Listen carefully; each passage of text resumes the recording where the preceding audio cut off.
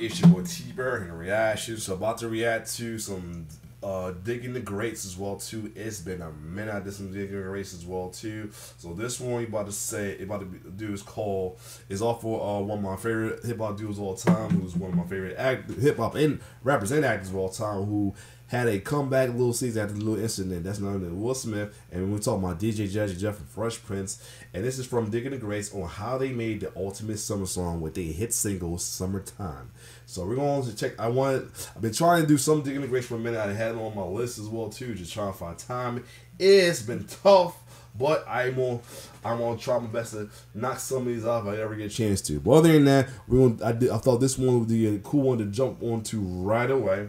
The other reason I've been hesitant on because they seem pretty long and to find a time as well too. But yeah, other than that, let's check out how Jazzy Jeff and Fresh Prince made the ultimate summer song. Let's get it. Today we're diving into Summertime by DJ Jazzy Jeff and the Fresh Prince and looking at 3 specific things that all combine together to make the song the forever song of the summer. Let's go. In 1991, DJ Jazzy Jeff and the Fresh Prince, aka Jeff Towns and Will Smith, had already released a couple albums and had big successes with songs like Parents Just Don't Understand. Parents all the same, no matter time, no place. They don't understand that us kids are going to make summer. But the thing that would I see you got the new mixer that takes advantage of stems. propel them to the next level was this little TV show called The Fresh Prince of Bel-Air. Now this is a story all about how my life got flipped, turned upside down. We're not doing the whole song, we're not. The show premiered in 1990 and is a monumental show. Will Smith is, of course, Will Smith, but this was a breakout moment for him. The thing is, this show filmed in LA, so he was away from his hometown of Philadelphia for most of the year and into the next. And the thing about LA is, well, there are seasons, kind of, but it's sunny and warm most of the time. I live in LA. The first time I went to the Midwest in winter, I think I cried. Anyway, the point is, Will Smith was in LA all year and had basically missed the changing of the seasons. He talked to Jazzy Jeff about it. He's missing his hometown, missing the temperature change and all the activities that come with it. Sure, he was off making a hit show and becoming a star, but he was disconnected from the changing of the seasons. This is the first thing that would play a crucial part in this song. Will Smith missing Philly. And then something serendipitous happened.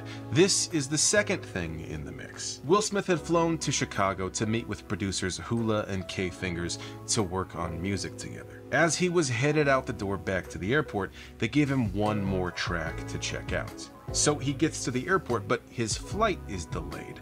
So he listens to the track they gave him, and he loves it. He then writes the words to Summertime in one pass, beginning to end, goes back to the studio, lays down the vocal, and the rest is history. If Will Smith's flight out of Chicago had not gotten delayed, this song might never have existed. But that's not all. There's more serendipitousness.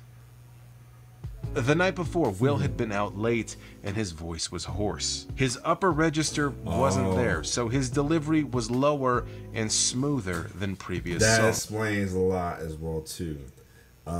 Why he's lower than his usual songs. As he explained, absolutely, without question, I was trying to sound like Rakim. Right?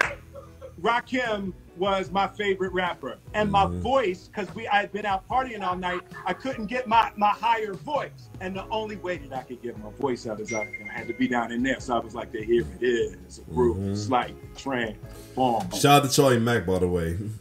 But it was strictly because my voice was blown out. And then while I was doing it, I was like, oh, I sound like the R. This song is called Summertime because it's about the things Will Smith was missing about summer in Philly. The reason why he said that, because there was rumors that they thought Rakim might have wrote the rhymes for him and all that, so that's why he did it. So that explains a lot, though. He unintentionally and that happens too when you're inspired by somebody you idolize well too. You might find yourself sound like them in some kind of form in any way as well too. So ironically, because he got hoarse, lost his voice a little bit, and he rapped low, in his mind, he thought of his favorite rapper, Rakim, as well too with the style. So that explains a lot, though. That's pretty awesome. So yeah. But it also feels like summer. The sound of it, the groove, the chords, the sample. That's because producers Hula and K-Fingers had sampled Kool and the Gang's 1974 song, Summer Madness. Here's Summer Madness. Let's speed it up. And we're right there.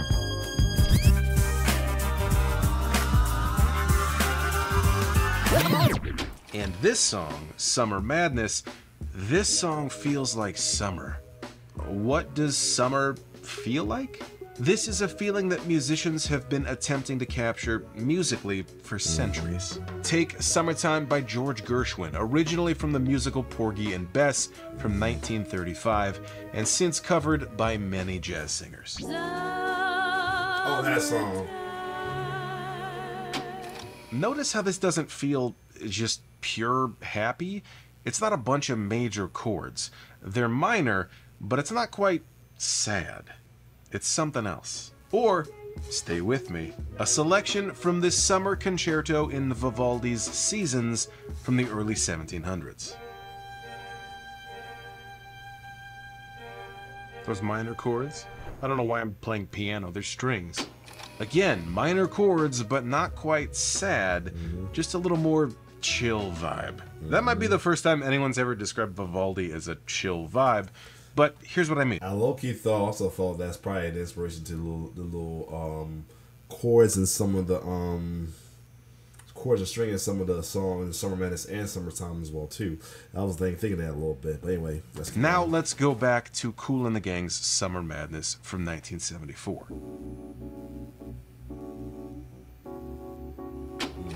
The same elements are at play. Same chill Vivaldi vibe. Then this gets sampled and becomes Summertime. Like he's like with Summer Madness, like you sitting down, let's drink it, enjoying a nice cool lemonade, watching the sun, taking in the air, man.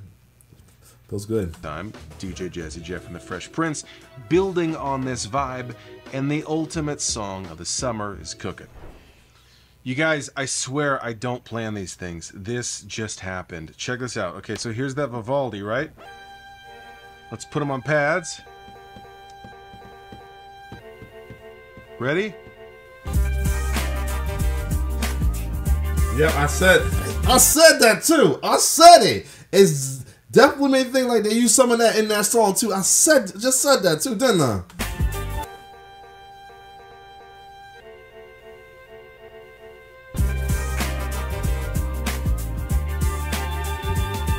That chill Vivaldi vibe!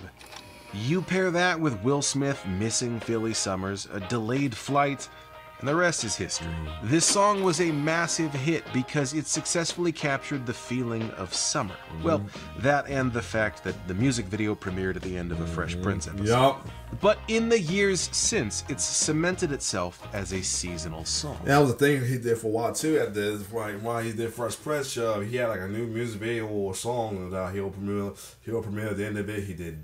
I think this was the first one he premiered on Fresh Prince. Then he did Ring My Bell was another one, and the only other one I think he did was Boom Shake the Room. I don't think he did the I Wanna Rock and Look for the One.